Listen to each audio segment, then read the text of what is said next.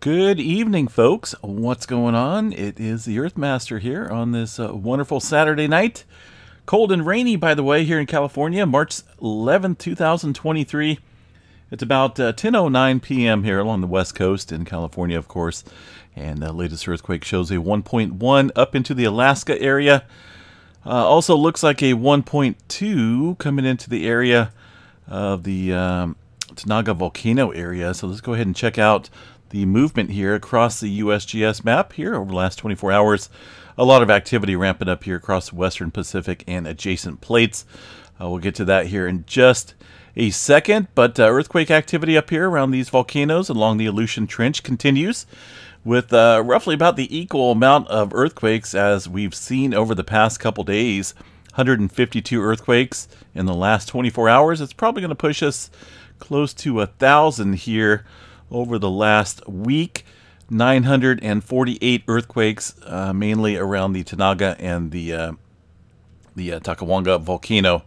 Still kind of watching it. Again, a lot of earthquake activity, and the depth of these earthquakes all over the place. They're jumping up and down from very shallow earthquake activity down to about 7 kilometers or so. The latest informational statement here put out by the Alaskan Volcano Observatory was put out earlier this morning, it looks like.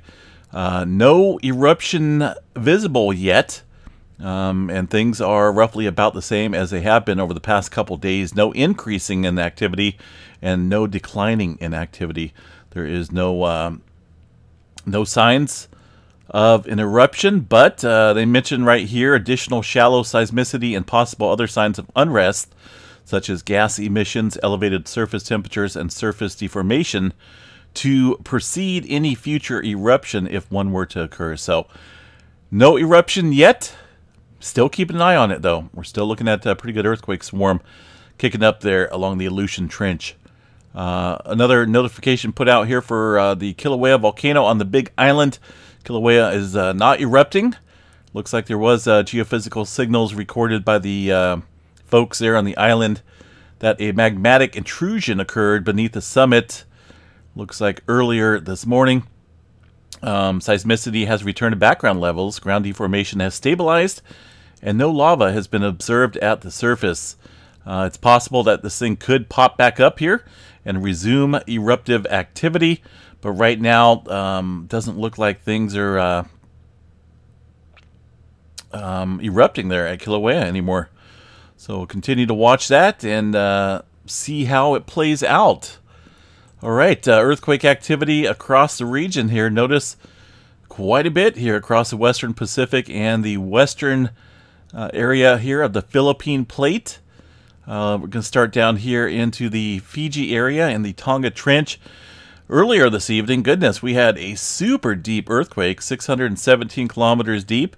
We do get them on occasionally, and sometimes we get deeper ones than these, but it's been a while since I've seen a 600 kilometer deep earthquake, close to it, but that's way down there. 4.3 prior to that.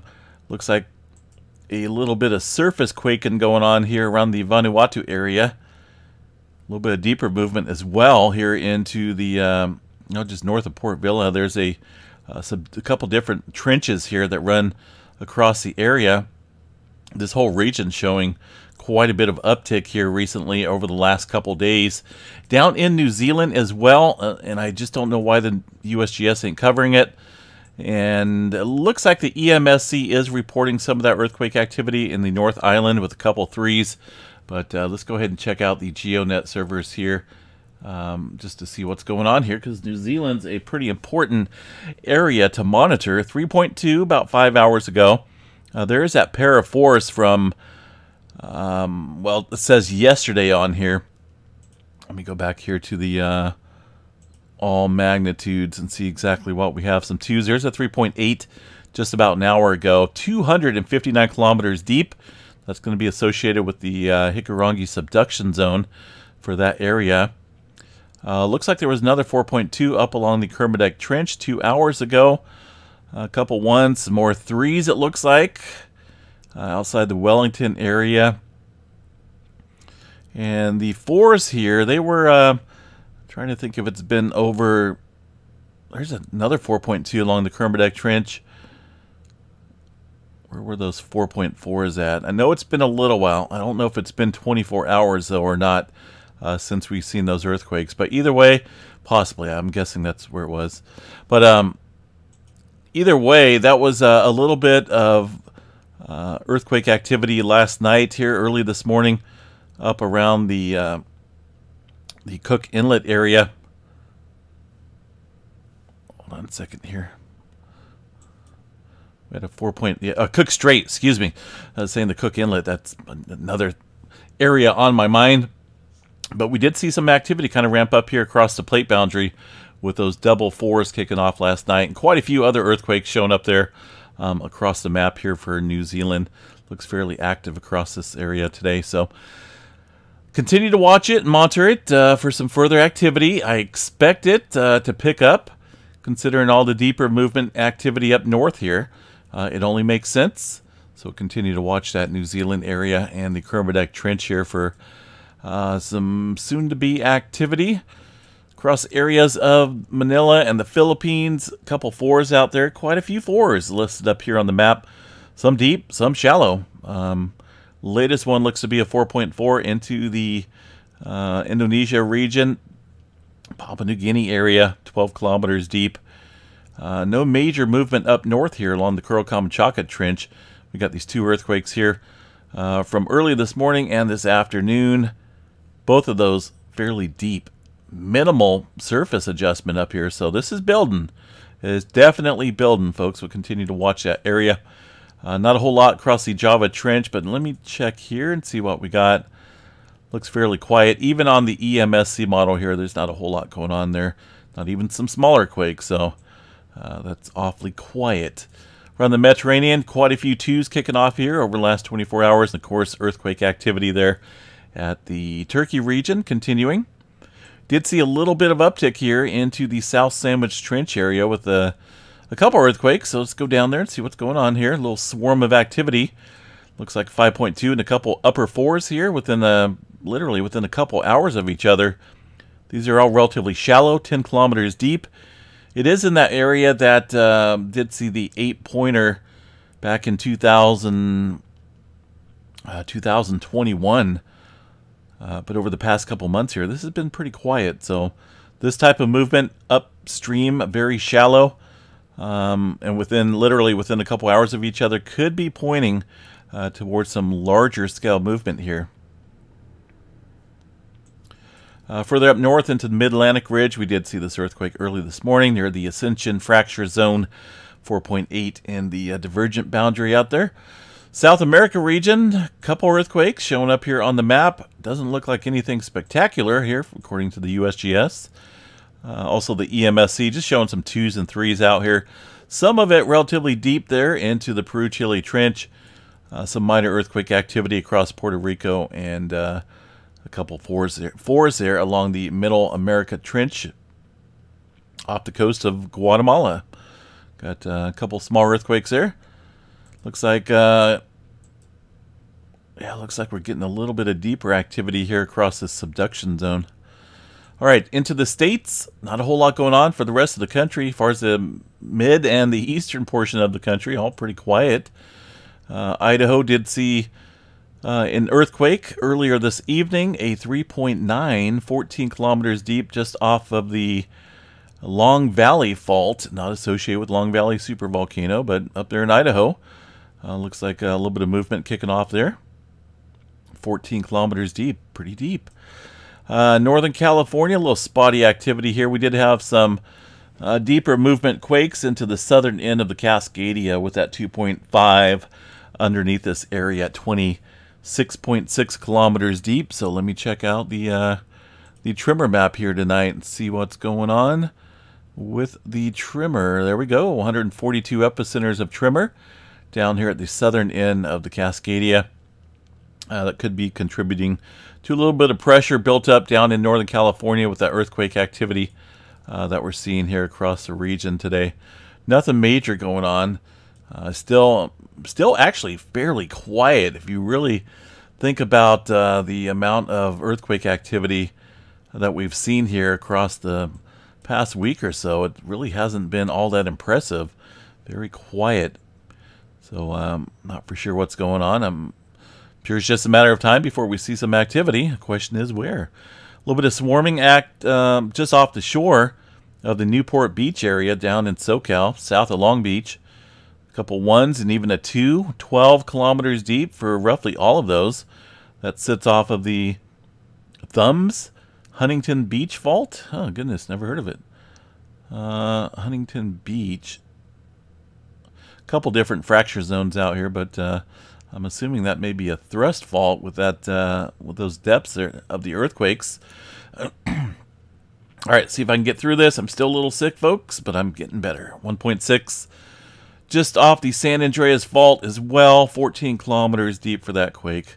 Overall, though, Southern California and the region of the West Coast is just a little on the quiet side, if you ask me. I know there's always earthquake activity out there, but we really haven't seen too much here lately. A little concerning. 2.1 into the northeastern flank here of Mauna Loa. We'll continue to watch that. Kilauea Volcano still showing a little bit of activity here. It's hard to say what's going on if there's magmatic intrusions, but not breaking through the surface area.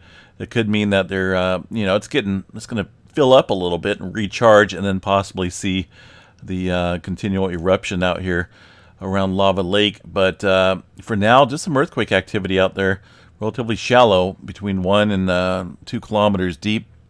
This earthquake here around Mauna Loa, it's just a single earthquake, but it's 4.6 kilometers deep. We'll watch this and see if it breaks out in any type of swarming.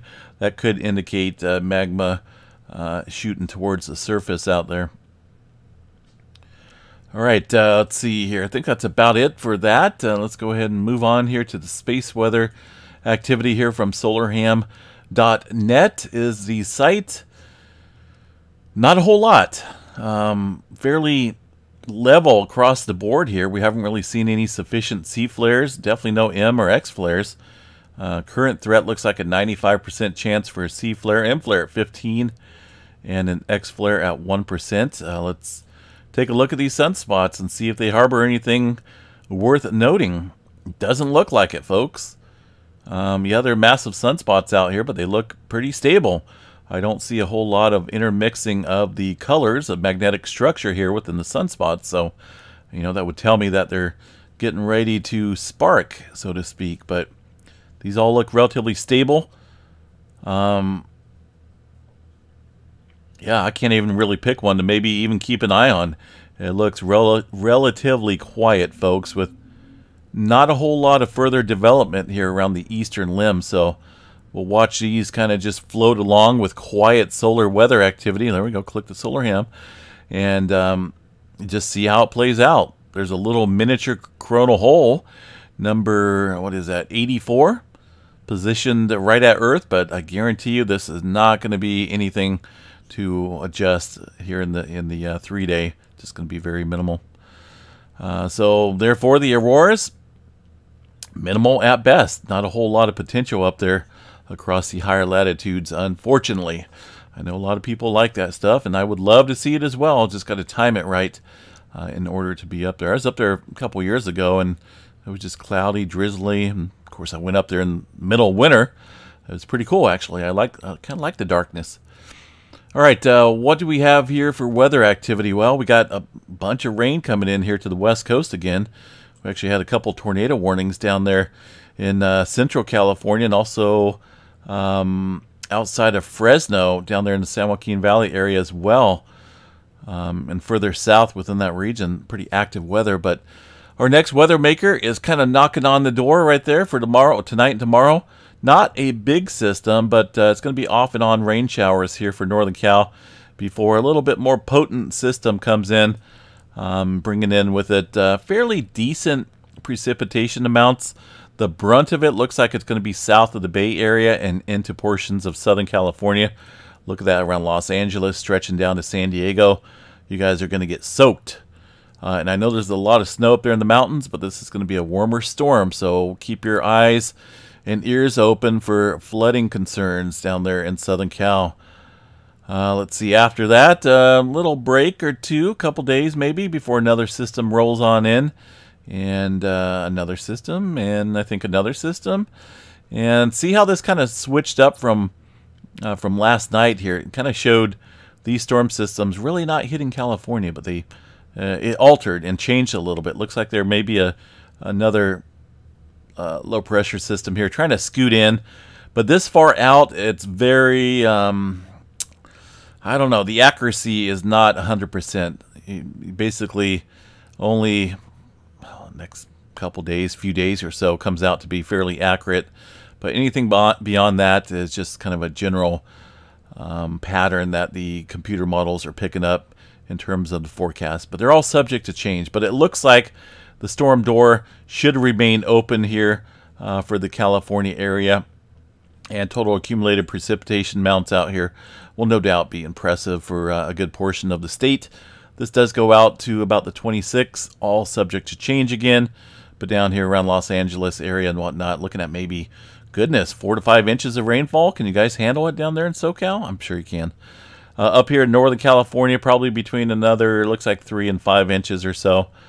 So we could kind of keep an eye on this, see how it plays out. Either way, storm door is open, and that is a good thing for us here in California. No doubt we'll definitely be out of the drought, and hopefully our following winters here will remain wet.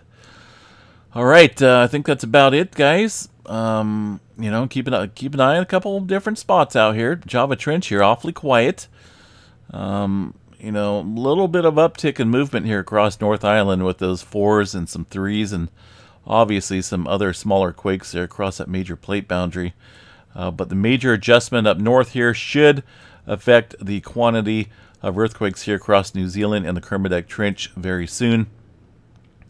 And I don't really know what to say about the West Coast. It's just there. But with all this rainfall, keep an eye on these fault systems, folks. I keep saying that, but it takes a little while for the rain to soak on down into these, you know, potentially hazardous fault zones.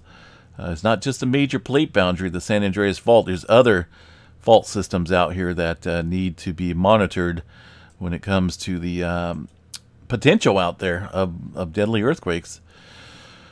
Alrighty, I think that's about it, folks. Have a good night. Voice managed to stay somewhat throughout the entire update. I don't know what I have. It's just kind of a weird, slight fever, raspiness in my throat. Kind of a little sore throat, but nothing major. But just an overall feeling of, trying to think of the word for it. Blah. I guess I could use the word blah out here, right? I guess that's kind of what it feels like here, and it's been like that for about 3 days or so now. Getting better, but not quite my 100% self here. So hopefully that changes here really soon.